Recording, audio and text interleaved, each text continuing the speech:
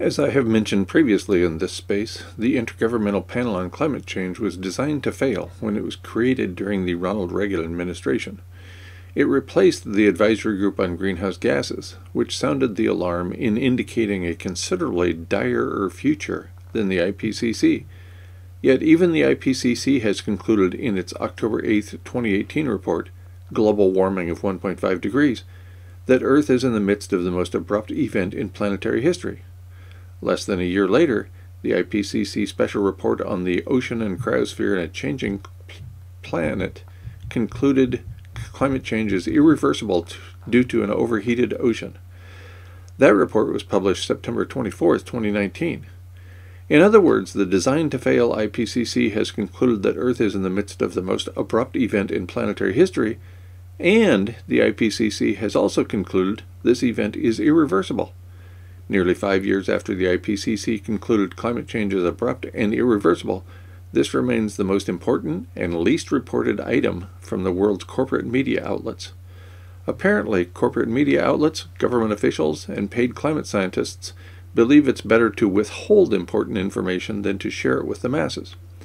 I suspect they fear panic would occur, and they would rather the panic ensues only after they leave the public stage.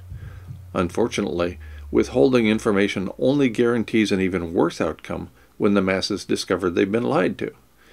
If the masses discover the big lie only as society is unraveling, the panic will be far greater than it would have been if people had been forewarned.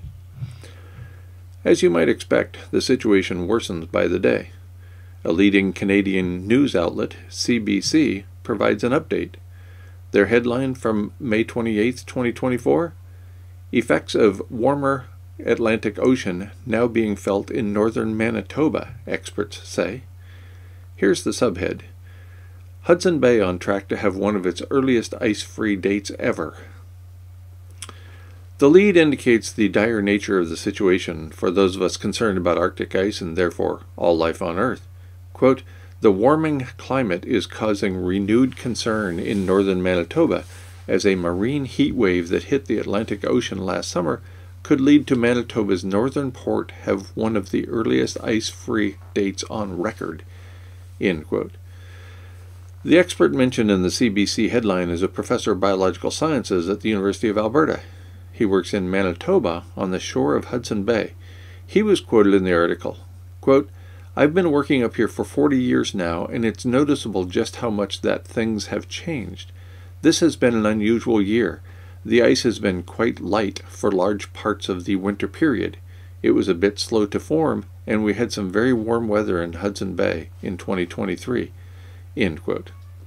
The CBC article indicates that the southern Hudson Bay has been losing 5 days of sea ice cover each decade. In addition, the breakup date for the ice has been earlier every year since 2020.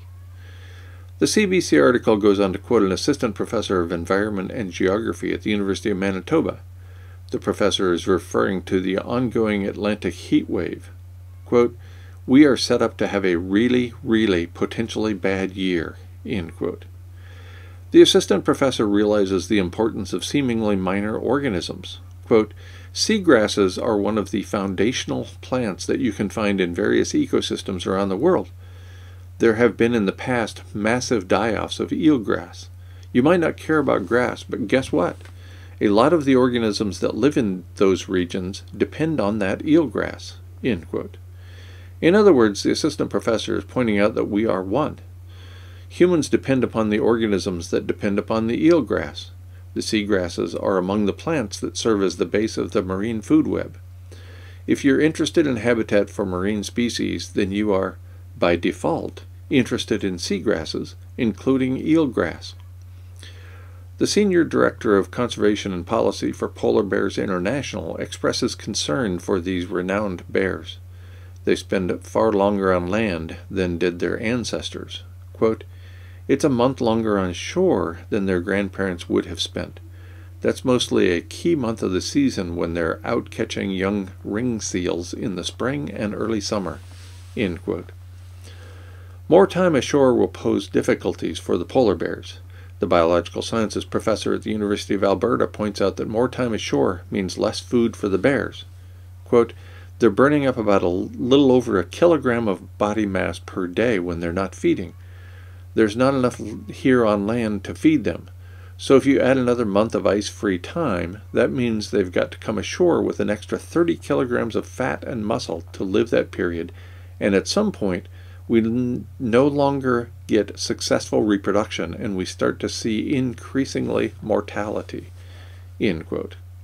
The Polar Bears International Senior Director of Conservation and Policy reiterates an important point I've referenced frequently in this space.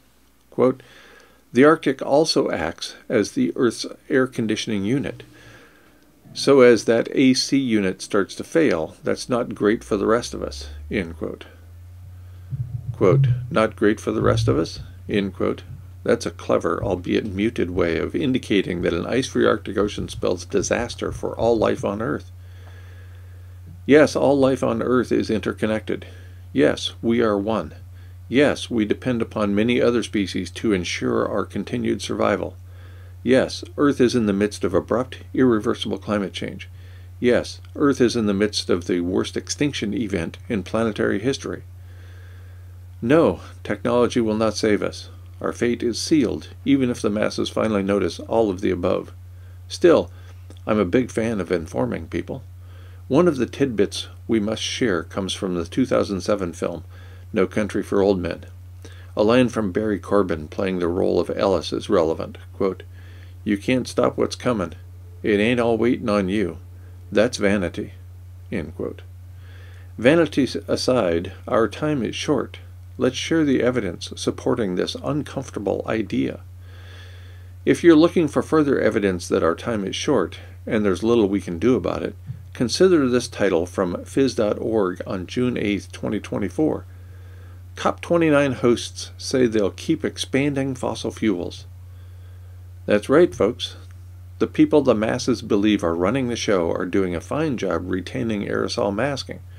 The rest of us are charged with conserving fossil fuels, while the financially wealthy are fanning the flames on a planet already on fire.